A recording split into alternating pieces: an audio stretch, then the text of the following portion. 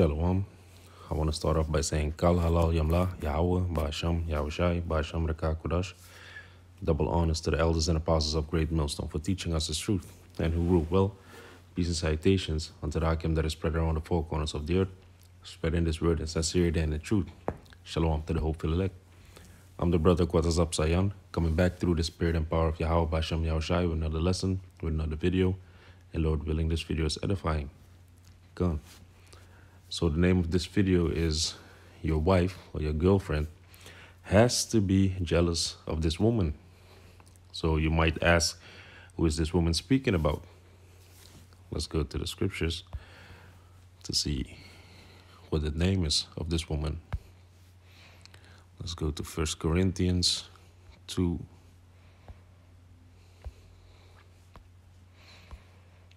Verse 6 and 7.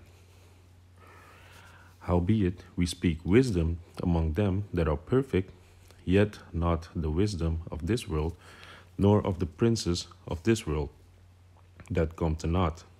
But we speak the wisdom of Yahweh, Bahasham Yahushai, which the name of the Heavenly Father is Yahweh, and Bahasham is in the name of, and Yahushai is the person who everybody ignorantly calls Jesus. So reading it again, but we speak the wisdom of Yahweh, Bahasham Yahushai in a mystery, even the hidden wisdom which Yahweh, Bahasham Yahushai, ordained before the world unto our glory. So, if you want to know who this woman is talking about, then we got to go into the strong concordance of the Bible, which is in the Greek, and we go into the word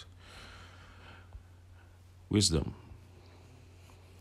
And in the Greek, it reads, Strong's G 4678, Sophia.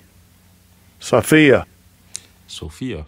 So that's the name of the woman that your wife or your girlfriend should be envious of. She should be jealous of, because you should be spending more time with wisdom than with your counterpart.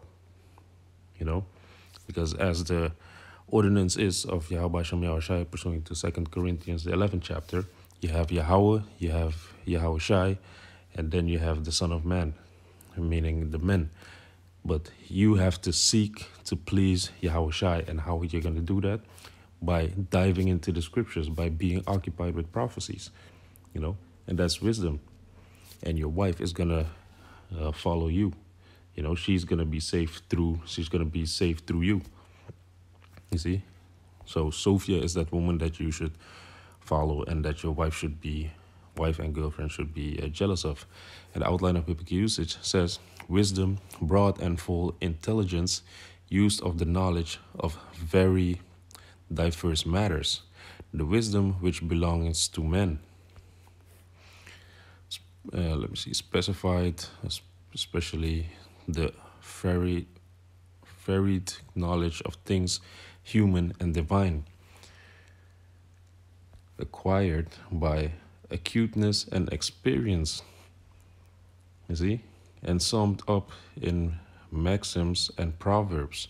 So you got to be occupied with proverbs, you got to be occupied with scriptures, you got to be occupied with the experience of the Lord, of the men of the Lord, you know, because that's what the Bible is full of. The Bible is full of the experiences of our forefathers that came before us. You see, the Bible is a history book. The science and learning, the act of interpreting dreams, and always giving the sagest advice. Gone, the sagest advice. How are you able to break down dreams? If you know the scriptures, if you know certain things that are being explained in the scriptures, then if somebody comes to you with a dream, with a prophetic dream, then you might be able to break it down. Because, for example, let's say somebody gets overflowed with water, you know, and that person was feeling very anxious, you know. So in the scriptures, you know that water represents people, you know, water represents army. So maybe that can personify that the person is going to be overwhelmed by people in the near future, you see. But how are you going to be able to break that down? By dwelling with wisdom. You see? So let's read further. The intelligence events in discovering the meaning of some mysterious number or vision. Gone. You see, it's exactly what I was talking about without even reading this next verse or the next explanation. So it already tells you that through the scriptures, through dwelling with wisdom, you might be able to interpret dreams. Skill in the management of affairs. How? Through wisdom, by experience of the men that came before us. Devout and proper prudence in intercourse with men, not disciples of Hamashiach. Skill and discretion in imparting Christian truth. Gone. You should be discreet in this thing of ours, you know, as the scripture says, don't give your pearls to swine, you know. A young man, speak when there is need of thee. If not, you know, hold thy mouth. If it's not a matter that concerns you or where people ask for your opinion, you don't have to come with your wisdom, you know, because that can also be seen as be taken as arrogance. You see? Let's go into that word devout. And the word devout is having something deep religious, having or showing deep religious feeling or commitment, totally committed to a cause or belief. Gone. So that's what the word devout means. We are devout men, you know, we are totally committed to this belief of ours, you know, which this belief is based on history, is based on what we see right now, you know.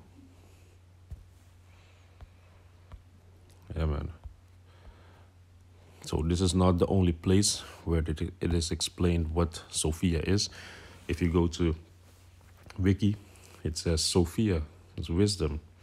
Sophia, Koine Greek. Wisdom is a central idea in Hellenistic philosophy and religion. Platonism, Gnosticism, and Christian theology, originally carrying a meaning of cleverness, skill. The later meaning of the term, close to the meaning of pronesis, is wisdom and intelligence, was significantly shaped by the term philosophy. Love of wisdom is used by Plato. You see, so this is the statue that they use to personify wisdom, which you can see they make it look like a Edomite Caucasian woman, which Edomite is the biblical name of the white people. But that's not how wisdom looks. You know, there's not a figure to wisdom. Let's see. And if you also just Google name, meaning, and Sophia, you also get the correct explanation, because it's always wisdom. You see, even with baby names, behind the name, baby names, it shows you it's female, origin Greek, wisdom. There are many variations of the spelling of Sophia throughout the world, but the most common American alternative spelling is Sophia with a FIA. Other alternate spelling includes Sophia and Sophia. So this is the name of the woman that your wife should be jealous of, because you should be dwelling more with her. Gone. So let's go back to the scripture, because that's when the secrets are going to be made manifest unto you. So let's go into that word, mystery, in the Greek. Strong's G 3466, Musterion. Musterion. Musterion. And the outline of biblical usage says hidden thing, secret, mystery. Generally mysteries, religious secrets confided only to the initiated and not to ordinary mortals. You see, so it's not made known unto ordinary mortals.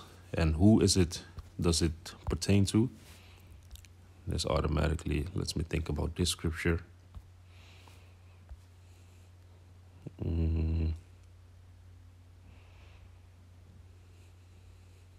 Gone. This is Amos 3 verse 7. Surely Yahweh will do nothing, but he revealeth his secret unto his servants, the prophets. You see, those are not ordinary mortals. Those are not ordinary men. Those are men that are skilled in the ways of Yahweh Hashem Yahweh Shai. The men that are occupied in reading prophecies and reading the Bible and sharpening their skills, exercising their skill.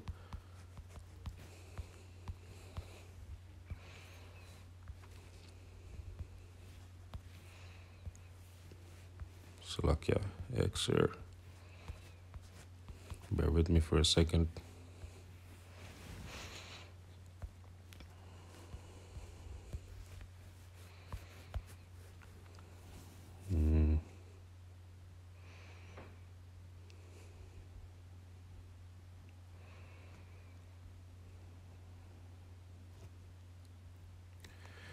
Bear with me for a second. God, this is Hebrews 5, verse 14. Let me start at 13. For everyone that useth milk is unskillful in the word of righteousness, for he is a babe. God, so if you only use milk scriptures to identify and to explain certain things, then you are not skilled in the word of righteousness, because it goes deeper than that. You have the sayings, then you have the dark sayings, you know, that heavy meat that you are supposed to chew after being years in this truth, you know. Verse 14, but strong meat belongeth to them that are full of age, even those who by reason of use, having their senses exercised to discern both good and evil. You see, so the men of the Lord, they are exercised in discerning both good and evil. You know, they have trained their mind. So let's go to that word, Hebrews 5.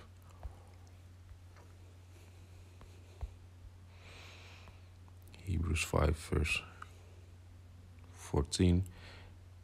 And in the Greek it says, Strong's G 1128. Gymnazo. Gymnazo. And the outline of biblical usage says to exercise naked in a palestra of school of athletics, but that's not what we're looking for.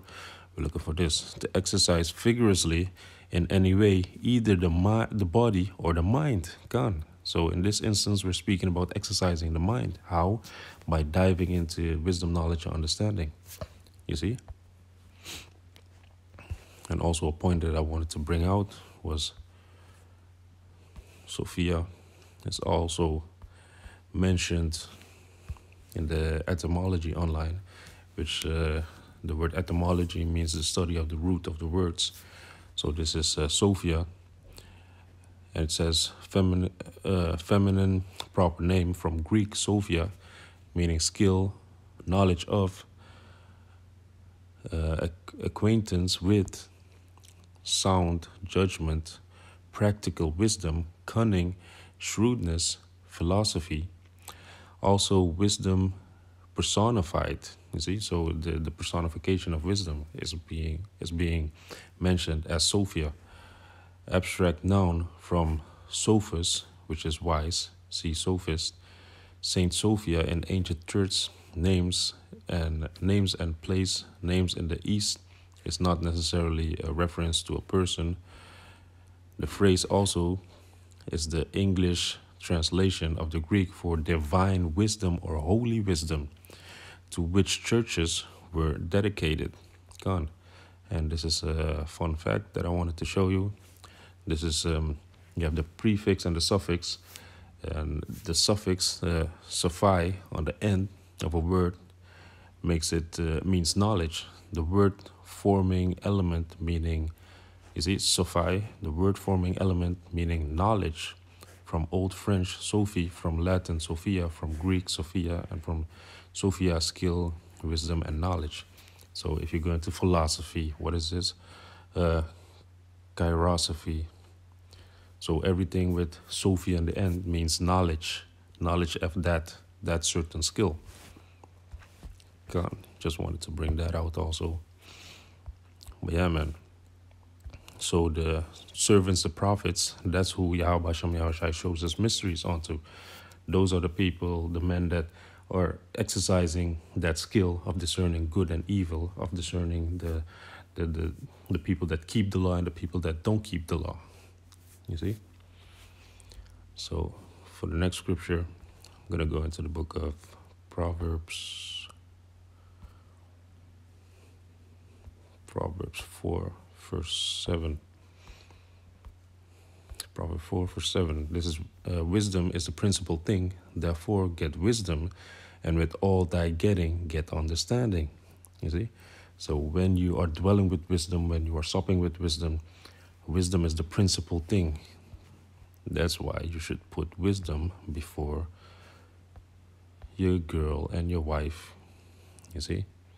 Because this is what it says in the Lashawan Quadach. It says, Ra'a Shayak, Ra'ashyak. And the outline of biblical usage says, is the first, is the beginning, the best, the chief. So the chief is the best, and the beginning is the first. So basically this goes into that wisdom is the first thing that you should seek. And if you're done with that for the day, then you go do the other things. You see? So you should put wisdom, knowledge, and understanding first. Put Sophia first. I might name this video, Put That Woman First. Let me write that down. Put that woman first. Gone. So let's go to the next scripture, which is in Luke 24, verse 45. Let me start at 44. And he said unto them, these are the words which I spake unto you while I was yet with you, that all things must be fulfilled, which were written in the law of Moses and in the prophets and in the Psalms concerning me. God, so Yahushua had to fulfill everything, all the prophecies that were written of him in the Old Testament. You see, verse 45. Then opened he their understanding that they might understand the scriptures. God, so if you study to show yourself approved, as the scripture says, if you dwell with Sophia, if you keep consuming this wisdom and knowledge, then Yahushua, he's going to open up your understanding, you see, as he did in those times with the disciples. So you have to feed yourself with this wisdom, and then after a while, Yahushua is going to sup with you, you see.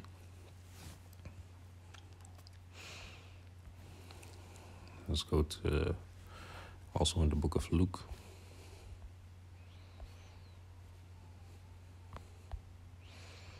It's 21, verse 15.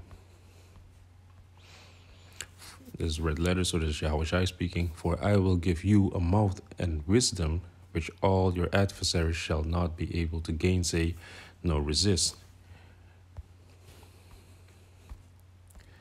And ye shall be betrayed both by parents and brethren and kinfolks and friends, and some of you shall cause salakia, and some of you shall they cause to be put to death. You see?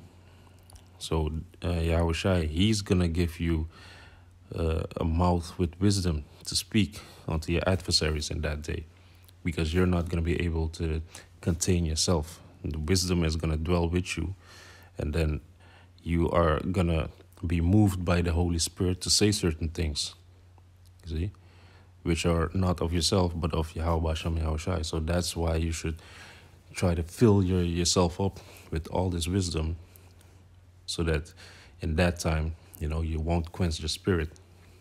You see? Let's go to the next scripture to explain to you where wisdom comes from,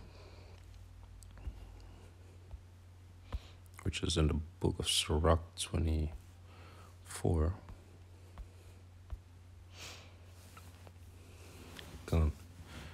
This is Sirach 24, verse 1. Wisdom shall praise her and shall glory in the midst of her people. In the congregation of the Most High shall she open her mouth and triumph before his power. I came out of the mouth of the Most High and covered the earth as a cloud. So that's what we were reading about in 1 Corinthians.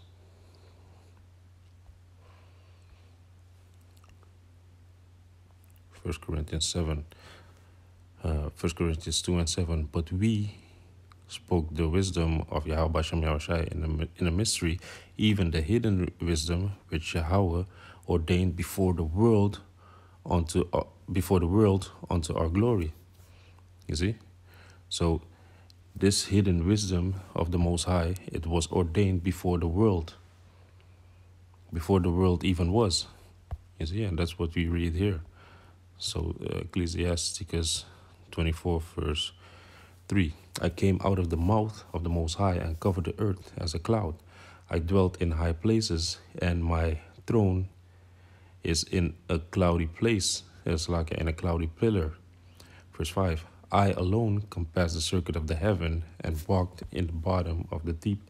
In the waves of the sea, in all the earth, in every people and nation, I have a possession. Gone. So through wisdom, Yahweh Hashem Yahushai, he made all of this. He made the whole earth through wisdom. So the wisdom is when you look up in the sky. Wisdom is when you look into the deep, in the sea. Wisdom is when you look at a rock. Because with wisdom, it was created. A rock is not just a rock. A rock is minerals and substances that your body also needs, that the earth also needs, that these plants need. You see? It might seem insignificant to you, but the Most High had made it with wisdom. You see, so that's why wisdom dwells everywhere. God. Verse 6, in the waves of the sea, and in all the earth, and in every people and nation, I have a possession. God. So these other people, they also have their how do you call it? They also have their, I don't want to say good points, but they also have their skills. That's the word I was looking for. Every nation have their particular skill, like how Moab is a washpot, meaning Moab is a very good servant, And let me see, what are the skills of these other nations?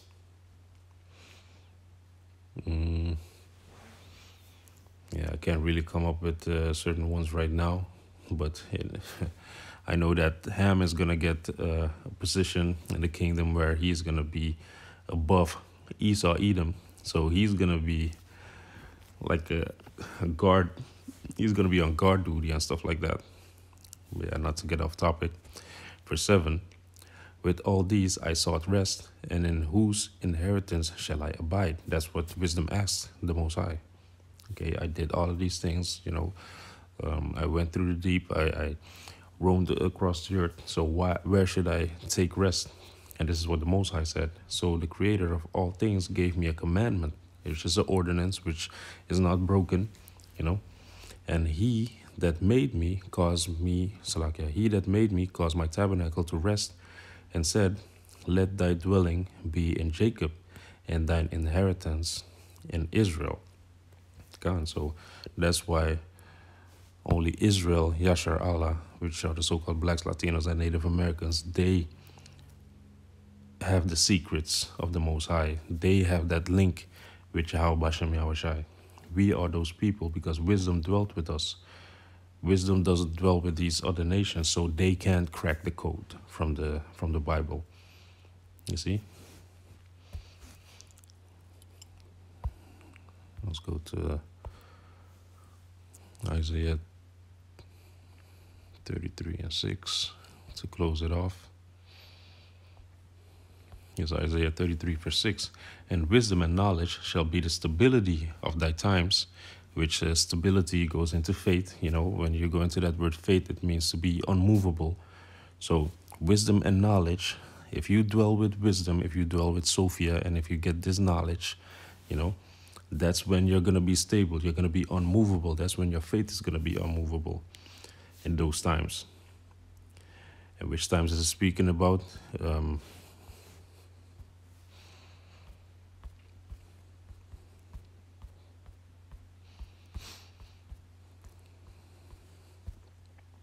In the times of, in perilous times, because that's what was it, the book of Timothy says, in the end perilous times shall come. And this is also the book of Luke 18 verse 8. I tell you, this red letter, so this is Yahushua speaking, I tell you that he will avenge them speedily.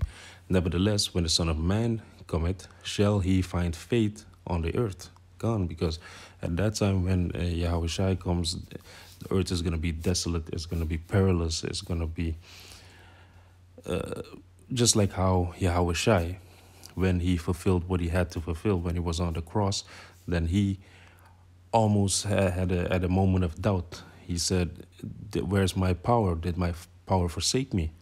You see? So the walk that we walk, which is behind Yahushua, we are also going to be tempted to say that, or to think that, like, okay, through all these things that we've done, you know, we did our works, we did our best to help Yahweh Bashem Yahushai, not to help them, not help Yahweh Bashem Yahushai Salakia, but help Yashar Allah, you know, bring feeding the sheep and such.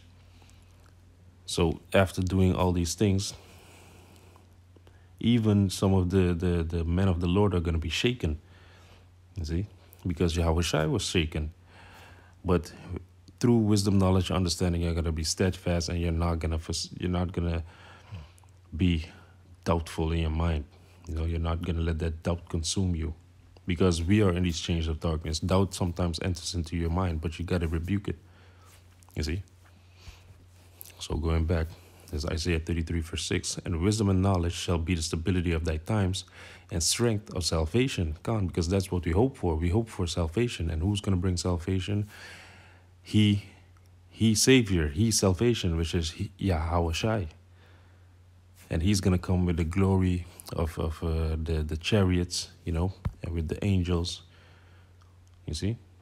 So that's what we are preparing ourselves for mentally, with this wisdom, knowledge, understanding, so that our faith will be boosted, that we will have so much faith that we will be unmovable, and we are going to strengthen ourselves until that day of salvation. Reading on, and the strength of salvation, the fear of Yahweh is his treasure. Gone, and the fear of Yahweh Bashem Yahushai, that is his treasure, because the fear that you have in Yahweh is going to make you to seek for wisdom.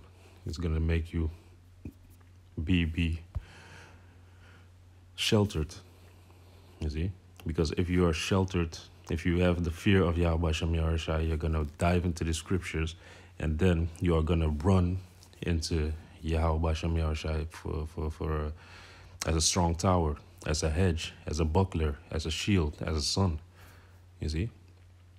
So by meditating and being occupied in scriptures, dwelling with Sophia, then that's going to boost up your faith, and that's going to bring you ultimately to salvation.